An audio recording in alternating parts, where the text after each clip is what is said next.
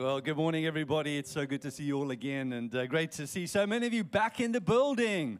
If you've been away in ISO or quarantine or traveling or, well, for whatever reason, not with us, it's so good to see you again. Good to see your beautiful faces, or at least the top half of your beautiful faces. But wonderful to know that you were able to at least join us online if you have been joining us online. And for those joining us online right now, great to have you with us as we wrap up what has been a remarkable series, a really wonderful series in the book of Galatians. I've thoroughly enjoyed every part of it. And the truth of the matter is, it's a very important conversation that we've been having, because if you get the gospel wrong, you get so many other things about faith and following Jesus wrong. So it really is foundational in that sense and has been a really worthwhile conversation. And so today, to get us going in this fourth and final installment, I want to share two verses of scripture with you from Galatians chapter 5. So we'll read verse 13 and 14. Galatians chapter 5, the Apostle Paul speaking. He says, "You, my brothers and sisters, were called to be free. But do not use your liberty to indulge the flesh. Rather, serve one another humbly in love. For the entire law is fulfilled in keeping this one command: love your neighbor as yourself." Right now, here in this little passage that we've just read together, this is one of those few but important summative statements in Galatians. In other words, Paul is using the opportunity here to sum up the entire letter as a whole. And you'll notice that there are three really important things that he identifies here: law, liberty, and love. Law, liberty, and love. Those are the three primary themes in the book of Galatians, and the book is about the relationship between those three and about the journey that takes place as we move from one to the other. And so I want to take a moment just to unpack that journey with you, and if you're in the room, you can follow on screen behind me, and if you're online, just listen very closely. But really where we start out is under the element of the law. And of course, by law, we mean the written, codified rule and regulation that was penned by Moses and given to Israel and is recorded for us in the first 5 books of the Old Testament. And you see, back in the Old Testament period, before Jesus came on the scene, if you wanted to be part of the covenant grouping of God's people, if you wanted to be in relationship with God, if you wanted to be one of those unique people who had responsibility to represent God on earth, you had to be Jewish. Right? The nation of Israel was God's representative people on earth. They had covenant relationship with Him, and they had an associated responsibility to represent Him in this world. And if you wanted to be part of that, you had to convert to Judaism, and you had to become a Jew, and that meant bringing your life under the law. Now, the law was not a bad thing. In fact, when Paul describes the law in Romans 7 verse 12, he says the law was good and righteous and holy. In other words, Paul saw the law as something positive, not something negative. And it's important for us to note that, because very often in the context of Christian faith, we think of the law in negative terms. We associate it with oppression and bondage, and so we put all these negative connotations on it. But in the heart and mind of Paul, the law was good, and it was holy, and it was just. Those are the adjectives that he used to describe it. The law was not bad, but the law was limited in purpose. There were certain things that the law just simply could not do. Like the law could not make us righteous before God. And the law could not adequately deal with the problem of sin in the human heart. The law was like incapable of transforming the human heart, and it was even incapable of restraining the hand. In other words, the law was not effective in dealing with the problem of sin and its impact on the world. You see, I could make a law, decree a law that thou shalt not murder, but that law has no power to stop you from murdering. At best, it's a deterrent. Or maybe even more accurately, it's the fear of the consequence of breaking that law that could potentially be a deterrent. But the law itself has no power to stop you murdering. You can go and commit murder and do it for as long as you like until you get caught. Meaning that the law only really comes into effect after the crime has been committed, after the sin has been enacted. So the law was limited in its power and limited in its purpose. So of course the obvious question then becomes, well, why did God give the law? Like, what's the point? Why did God give this law to Israel? And Paul explains the answer in Romans and in Galatians, and he sums it up by saying, well, the law really was given for 3 reasons. Number one, the law was given to reveal the presence of sin in us. We would not have known our own brokenness if it were not for the law. We would not have known that murder and stealing and covetousness and adultery were wrong unless the law had spelt it out for us. And so we discover the presence of sin in our own hearts through the law. Paul says we also discover the righteousness of God. We learn that God is holy and just, and God has an ethical and a moral framework by which He exists and by which He lives and by which He expects His people to live. And so we discover the righteousness of God in the law. And then thirdly, Paul says that the law is kind of like a tutor, kind of like a guardian, maybe a nanny. And the law has the responsibility of taking us by the hand and leading us to the person of Jesus.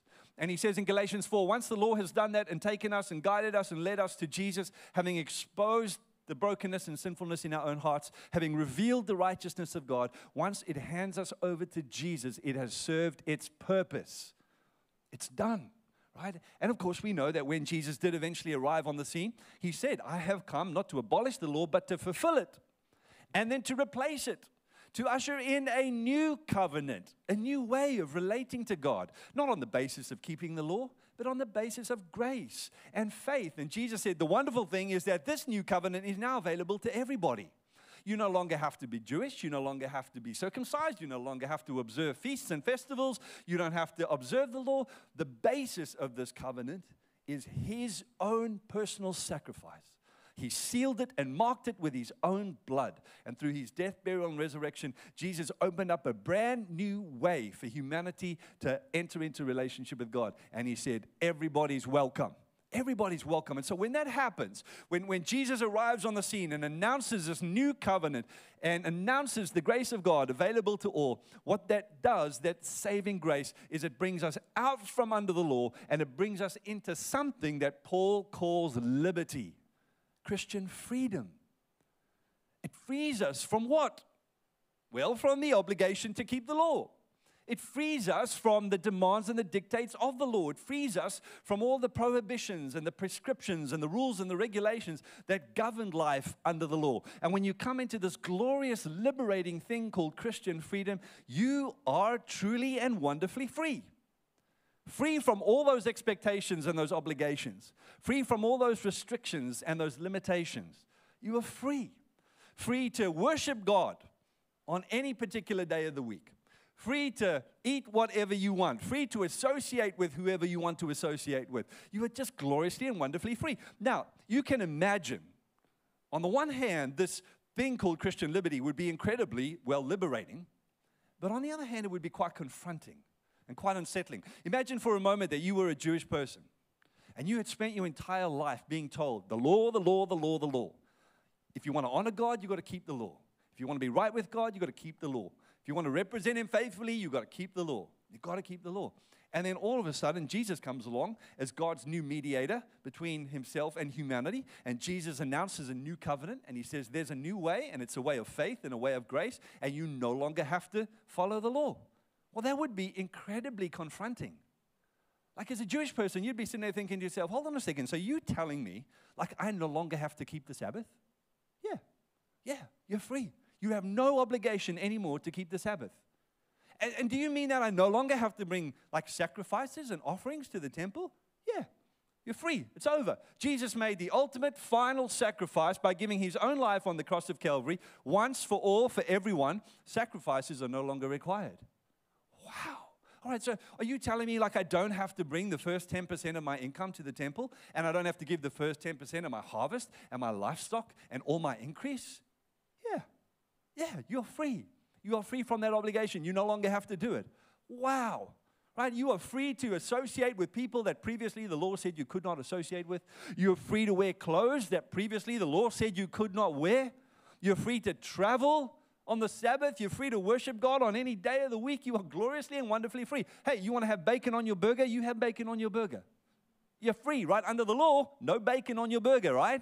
It's not on the menu. But now that you're out from under the law, you can have double cheese and bacon on every burger you like for the rest of your life, all right? Free, glorious freedom. So on the one hand, that's incredibly liberating. On the other hand, it's quite disconcerting because we're not used to that level of freedom, right? And Paul kind of gives us a word of caution. He says, you know what? Under the law, there's a danger.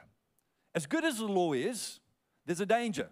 And that danger is falling into the trap of legalism. And legalism is when you try to fulfill the obligations and demands of the law, and you pursue a strict observance of the law in a really cold, clinical, dispassionate, heartless, soulless kind of way, without any real regard for the God who gave the law or any love for the God who gave the law. And it all becomes about observing the law. And we see this happen in the Gospels, in the lives of the Pharisees and the Jewish religious leaders who lived in Jesus' time. They had fallen into this trap of legalism. So they had this very strict, very harsh, very cold, clinical, kind of cerebral, soulless commitment to observing the law, but they had no real love for the God who gave the law. And they thought that they could make themselves right with God by keeping the law. That's legalism. And there's a danger in life under the law that you can fall into the trap of legalism. Well, there's an equal danger when you come into this wonderful, glorious expression of Christian liberty or Christian freedom. And that danger is that the pendulum can swing all the way to the other side. And you can end up taking this newfound freedom and you can use it to indulge yourself and to serve yourself. And so Paul says, do not use your freedom as an opportunity for the flesh. Don't use this newfound freedom that you have in Christ to eat what you want and wear what you want and worship when you want and go wherever you want and associate with whoever you want. Don't use this newfound freedom to indulge yourself, to serve yourself, to become self-interested. Right? He says there's a better way. There's a higher way. And it's what he calls the way of love. It's the Jesus way. Right? He says, glorious Christian freedom, as wonderful as it is not the ultimate destination of the gospel of grace. The gospel of grace is ultimately leading us through this wonderful experience of liberty to the place of love, where our lives are regulated and guided and fueled and motivated by something internal, something deep. Not an external code of conduct, but an internal transformation of the heart that finds expression as love. And so he says in Galatians 5 verse 13, don't use this liberty to indulge the flesh, but rather serve one another humbly in love. Serve one another humbly in love. Why? Because that is the Jesus way. Right? When Jesus was asked, what's the greatest commandment of all? He said, well, that's easy. Love the Lord your God with all your heart, soul, mind, and strength, and love your neighbor as yourself. All the law and the prophets are fulfilled in these two commands. Right? He said to his disciples just prior to his ascension, he said, I'm giving you a new commandment, that you love one another the way I have loved you. By this all men will know that you are my disciples, by the way that you love one another. This is the ultimate destination of the gospel of grace, to transform us from the inside out, to turn our lives right side up and inside out, and to make us a people who are fueled and motivated and empowered and guided by the love of God that we ourselves have received. And so Paul says something quite striking, something quite confronting in Galatians 5 verse 6. He says, at the end of the day, the only thing that matters is faith expressing itself as love. Like, gosh, Paul, are you kidding? Like, do you mean that seriously? Like the only thing? The only thing that God is concerned about, the only thing that matters to him is faith in Jesus outworking itself as love? Yes. That is where God is ultimately leading all of us, to a life of love outworked in this world on the basis of our faith in Jesus. And so the question then becomes, okay, well, what does this life of love look like then? If this is ultimately where God is leading us and ultimately what the gospel of grace produces in us, what does love in action look like? And you know what I love so much about the Apostle Paul is, while he certainly has, profound insight and revelation into the nature of God and the kingdom of God, and he has some of the most profound and wonderful things to say, theologically speaking, Paul is also intensely practical. And in almost every book that you read that Paul wrote in the New Testament, he'll spend probably the first half of the book talking about all the theology and the revelation and the doctrine and the insight that he has. And then about halfway through the book, he changes gears and he shifts over into really practical application. And that's exactly what he does in the final part of Galatians. And so in Galatians chapter 6, he gives us several examples of what this life of love in action looks like. And I want to share some of them with you because they are so intensely practical and so helpful. So he says, number one, all right, the first thing is in Galatians chapter 6, verse 1, that love is expressed as concern for the spiritual well-being of others. Love is expressed as concern for the spiritual well-being of others. Verse 1 of Galatians 6, he says, brothers, and sisters, if someone is caught in a sin, you who live by the Spirit should restore that person gently. But watch yourselves, or you may also be tempted. Right? Paul's saying, if I see somebody far from God, if I see somebody maybe wandering down the path of licentiousness and self-indulgence, if I see somebody trapped in like self-defeating and self-limiting behaviors and habits of sin, if I see somebody maybe even wandering back under the law, trying to impress God with their ability to keep rules and regulations, if I see somebody struggling spiritually, then you know what the love of God does? It moves me and it compels me to say something and to do something. When I'm moved by the love of God, I'm not only concerned about my own spiritual journey, I'm concerned about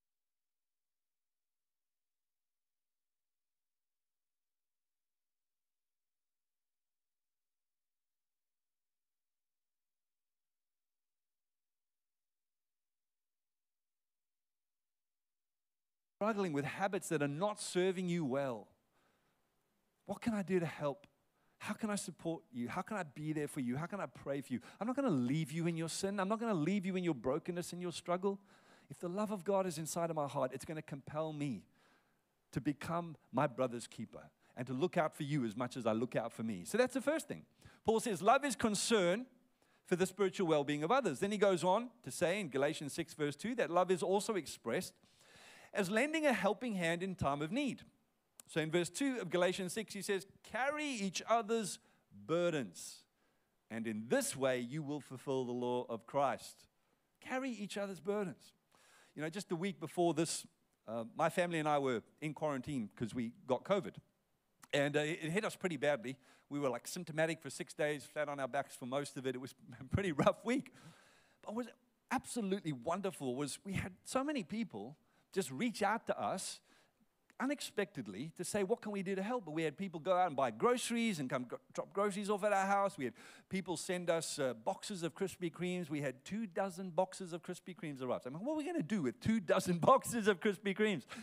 People brought us care packages. People brought us Uber Eats vouchers. We were just so incredibly loved and supported. And you know what was wonderful about it? Was that expression of love eased our burden. Right? It made our load a little lighter in that season. It took the weight off of our shoulders when we were not able to carry that weight ourselves. And that is what love does. Love eases other people's burdens. Love helps to lighten other people's loads. And it's as simple as, you know, helping the little old lady cross the street when she can't get across by herself. It's sending your friends in quarantine groceries. It's offering to pick up your friend's kids from school when he or she is running late. It's washing somebody's car for them. There were just 1,000,001 practical, helpful demonstrations of care and concern and help in time of need that you and I get to show. And you know what I love about this? I love the fact that you don't have to have a degree in theology to be an agent of God's love, right? You don't have to be so spiritual that you glow in the dark, right? You don't have to know it all. You just have to have a willing heart. That's how accessible this is, right? That's how simple this is. But this is where God wants us to go, and this is how God wants us to live. So love is lending a helping hand in time of need, and that's something we can all do. Thirdly, Paul says, love is accepting and fulfilling your responsibilities. In verse 4 to 5 of Galatians 6, he says, each one should test their own actions, then they can take pride in themselves alone without comparing themselves to someone else. In other words, Paul is saying, just keep an eye on your own motives and check your own heart. Don't compare yourself with other people in this journey of faith. Take responsibility for your own life. And he says, for each one should carry their own load. And that word load in the original Greek is a military word that was used to refer to the equipment that soldiers would carry. And so it carries that connotation of responsibility because each soldier is responsible for his own equipment. And so Paul's saying you need to take responsibility for what only you can take responsibility for. And whether you are a husband or wife or a father or mother or employer or employee, whatever vocation or station in life you find yourself, you have responsibilities. And you've got to ask yourself the question, what am I responsible for? And who am I responsible for? And then I need to embrace those responsibilities. Why? Because to do so is an act of love. And to not do so is an incredibly unloving thing. You see, when I neglect my responsibilities, Whether that's as a husband or a father or a friend or a boss or an employee, if I neglect my responsibilities, I add to other people's burden. I put increased weight on their shoulders, and they end up having to pay the price for my unwillingness to take responsibility for what I need to take responsibility for. So one of the most loving things you can do is know what you are responsible for and take that responsibility seriously. It's an incredibly loving thing. And you need to see it as a loving thing, because under the law, responsibility is just duty. That's all it is, obligation. That's why we don't like the idea of responsibility, because we're so used to thinking of responsibility as obligation. But under the banner of this new way of living, this Jesus way, exercising your responsibilities is an act of love. And you've got to see it as such. It completely reframes your motivation, and it'll change how you feel about it as well. So ask yourself the question, what am I responsible for? Who am I responsible for? And how do I effectively take hold of those responsibilities and faithfully fulfill them? And then number 4, Paul says in verse 6 of Galatians 6 that love is caring for and supporting your spiritual leaders and teachers. He says, nevertheless, the one who receives instruction in the word should share in all good things with their instructor. In short, what Paul is saying is, you should buy your pastor coffee. Right? Take good care of them. Make sure that they are looked after. Those who have responsibility to lead you and teach you, make sure that they are cared for. Just because they are spiritual leaders doesn't mean they have it all together. They also need encouragement. They also need support. They need affirmation. And they need material help and financial assistance. You know, that is why, in part, we give into the life of our faith community. It's not just so that we can impact our community and keep the water and lights running. It's so that we can support those who have been called by God to serve us and to lead us in this house, right? And we have some of the most beautiful, wonderful, humble pastors and leaders I have ever met. Pastor D and his wife Hilda are just two of the most sincere, most humble, most wonderful people who love us and lead us and serve us so well. And the team that they've gathered around them, people like Annika and Mary and Chitra and Pastor D, Pastor Gordon down in Baldivis, Michael Remendi, these are world-class people who are genuinely humble, beautiful servants of God. And because of what God has called them to do here inside this house, they don't get to have full-time vocations out there in the world. They don't get to earn income out in the secular world. They are full-time invested here. And so our responsibility as those who call this place home is to make sure that they are looked after and that they are well supported and that they feel encouraged. So the next time you see Michael Remendi, buy him a coffee. The next time you see Pastor D, buy him a coffee. He's going to have coffee coming out his ears. But he'll feel loved and he'll feel supported, and that will be a good thing. All right? So love is showing generosity and kindness to our spiritual leaders. And then finally, number 5, last but not least, Paul says in verse 10 of Galatians 6 that love is showing generosity and kindness at every opportunity, to everyone, everywhere. He says, therefore, as we have opportunity, let us do good to all people, especially to those who belong to the family of believers. We spoke about this at length right at the beginning of this series when we spoke about the call to do good, how there's opportunity all around us. We just have to see it and seize it. The opportunity to be a source of life and love and hope and blessing and generosity, starting right here in the family of faith with the people that we worship with, the people that we do life with, but then extending beyond this family of faith out into the community. And every single one of us is capable of being a channel, a conduit through which God's goodness and grace flows to others. So do good to all people, everywhere, as the opportunity presents.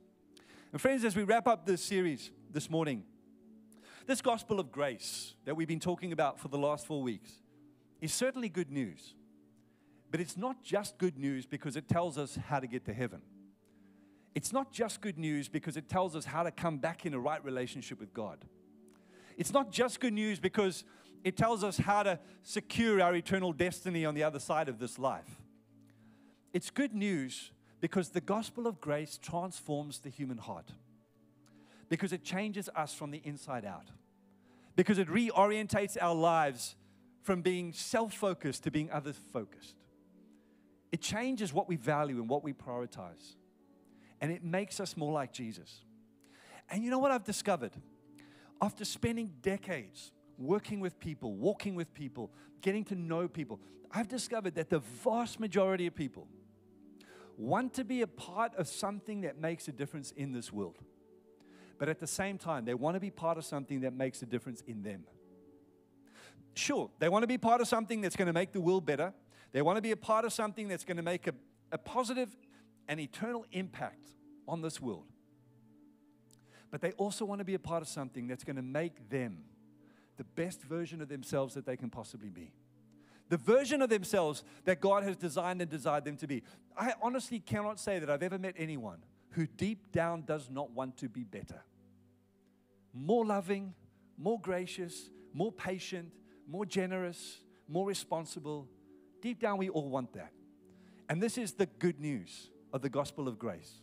That as we fall in line behind Jesus, as we put our faith and trust in Him, as we submit to His wisdom, as we allow Him to lead us back in a relationship with God, not only do we have the assurance of our eternal destiny, not only do we have the assurance of life eternal with Him beyond this life, but we begin to experience the transforming, sanctifying grace of God that changes us from the inside out and makes us the people we desire to be. The loving, kind, compassionate, patient, responsible people deep down we all want to be. And boy, does our world not need more of that right now. Amen? So I want to invite you, just take a moment to bow your heads and to close your eyes. We're going to pray together.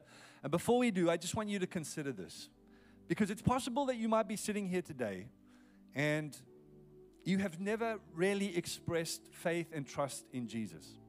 It's possible that you've never made a decision in your heart to bring your life under His authority and to follow Him and to trust Him and to put your faith in Him. You might be in church today for the very first time or the very first time in a long time. You might have just tagged along with a friend or maybe a family member. Maybe you only come to keep your spouse happy. But maybe over the course of the last few weeks or maybe even the last few months, as you sit and listen to what we've been talking about and experienced something of the life of faith in this community, something in your heart is resonating with it, and you know that that's what's missing from your life, this relationship with the God who made you and designed you and brought you into this world with reason and purpose. Maybe that's what's missing from your soul. Knowing why you're here, having a reason to live, experiencing the love of God and the grace of God. Well, friends, the good news is that the Bible says so clearly that God has done everything necessary through the person of His Son, Jesus, to pave the way for you to come back into relationship with God, for you to know your Creator, and for you to live a life of purpose and meaning and significance. He has already accepted you. You just have to accept His acceptance of you. You just need to receive the gift. You need to say yes to the invitation. And maybe today, for the first time in your life, that is what you are going to do. And I'm going to pray in a moment for you, and I'm going to pray for all of us. But if that is you today, I want to encourage you as I pray to open your heart to God and just simply say to Him, Jesus, today I choose to put my faith and trust in you. Today I choose to bring my life under your lordship and leadership. Today I choose to become a follower. I accept your acceptance of me. I receive your mercy and grace. And I ask you to lead me into relationship with the living God. And as you pray that prayer in your heart, I guarantee you that God, by the power of His Holy Spirit, is going to come and overwhelm your life. He's going to fill you with His power, with His grace, with His goodness. And today will be a watershed moment in your life that you will never forget. So let's pray together. Father, we thank you today for the opportunity to gather like this, to open up your word, to explore the truth about what you have done in and through the person of Jesus. And Father, we're so grateful that we can sit here today as those who've been on the receiving end of your love and your acceptance and your kindness. And I pray for anyone who right now in this moment is reaching out to you in faith and trust and choosing to submit and surrender themselves to you. I pray that you would envelop them in your love, that you would fill them with your Holy Spirit, that you would change them from the inside out, that you would bring them into your family, that you would make them a part of your kingdom, that they would know that today is the day that something shifted and changed in their lives, and today is the day that they began a new chapter in their story as they began to follow your Son, Jesus. I pray that you would give them the assurance today that they are loved by you and that you have great intentions for their future. And I thank you that you will begin to lead them from this moment on. And Father, for the rest of us sitting here who have been on this faith journey for so long, we simply pray that you would cause us to grow ever deeper in love with your Son, Jesus. Help us to see him for who he truly is, and help us to know him so that we can represent him well in this world, so that all might know that you are God and that you are good. And we ask it this morning in his precious, wonderful name. And finally, Father, as we go from this place, I pray your richest blessing over each and every one. We ask for your providence and your protection. We pray for your favor to rest upon our homes and our families and our children and our businesses. We pray, Lord God, that your goodness and mercy will follow us every day of our lives, to the honor and glory of your name. And in Jesus' name we ask it. And everyone who agreed said, amen and amen. All right, God bless you, everybody. Thanks for coming this morning. If you do have to rush off, have a great week. Otherwise, enjoy some fellowship out in the foyer. Grab a cup of tea or coffee. And if you need prayer, come on down to the front, and our team will pray with you. God bless you.